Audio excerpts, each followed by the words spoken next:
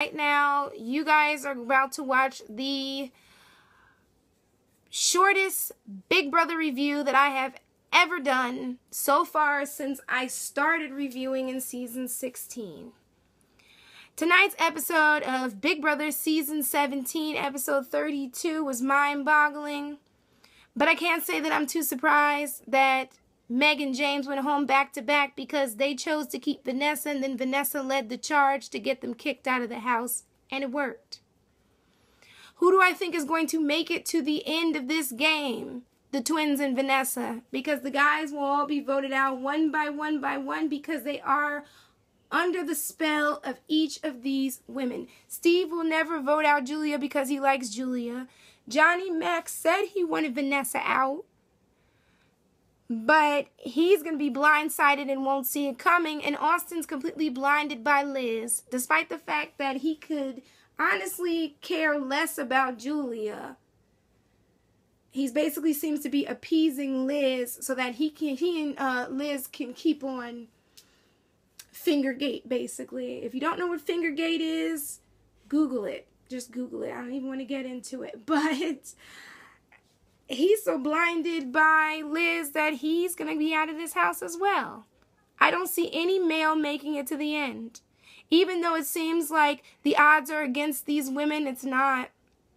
Not at all, because those three, the twins and Vanessa, are together.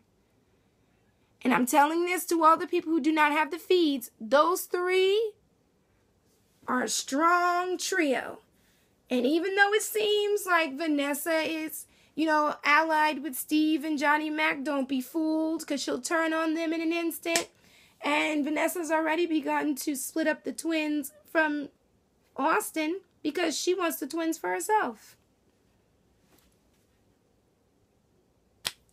And when it comes down to it, if Vanessa wins this game, I won't be surprised and I won't be annoyed because everybody else allowed her to. People see what she's doing, yet they still continue to allow her to remain in this game, and they see how strong the twins are, and they're still in this game. Honestly, Meg had a better chance of staying in this game if Shelly was still in the game because Shelly liked Meg, but James could have fought hard to win the veto and win some HOHs. Maybe he would have gone home, but at least he had a better chance than with Vanessa. I mean, I am super happy that I watched this episode as it aired versus watching it at 11:35 because I probably would have been carrying on and fussing and probably cussing and woken up most of my neighbors around me. Like, they really need to hear me talking considering how many videos I do, reaction videos and reviews and such, and I've been doing since 2014. I still think some of them think that I'm up here talking to myself, but I'm not. Not at all. I'm talking to you guys. I understand the frustration of many fans on social media because I feel the same way. I've been watching this show since 2000.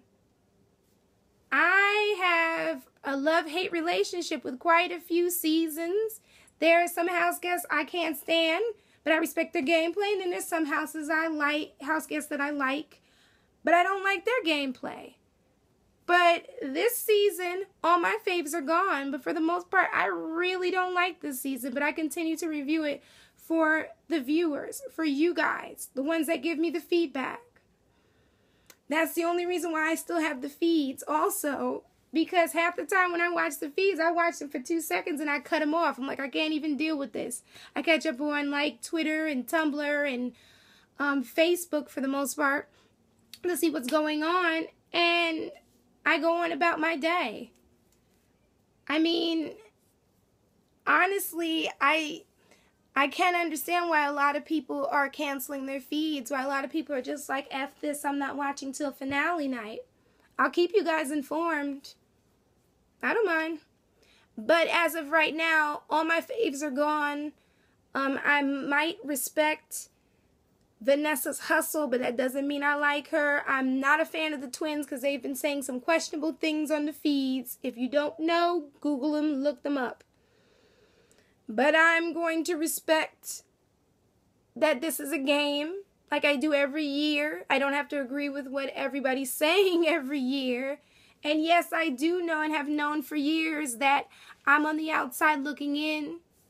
However, this season has turned into a joke because the strongest competitors have been taken out, and all we're left with is people like Vanessa, who runs around this house like being completely paranoid and second-guessing everything she's doing to the point where it's making everybody else just completely upset all the time.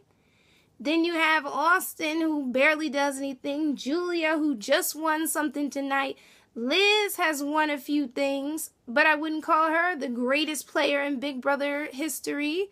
You have Steve and Johnny Mac, whose main purpose in still, I guess, existing in the game, despite the fact that John just returned to the game last week, is because they want to be pawns and put up and throw competitions and such like that. I mean,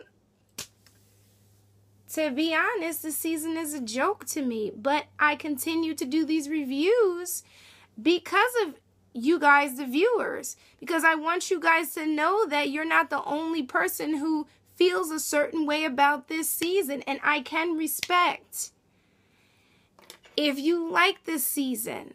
I'm not here to trash you on that. I'm just giving my opinion, and if you don't like this season, let me know in the comments. If you like it, let me know. But we all can agree that tonight's episode was mind-boggling and crazy, and I'm still trying to figure out how these twins are still in this house. But you guys take care. I'm Sage Valentine.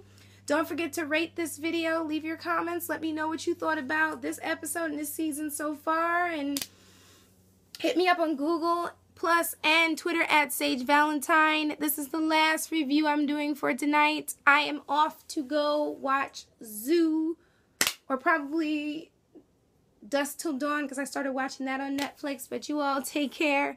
I love you all. I respect all your opinions, and I mean that. Bye, guys. Bye.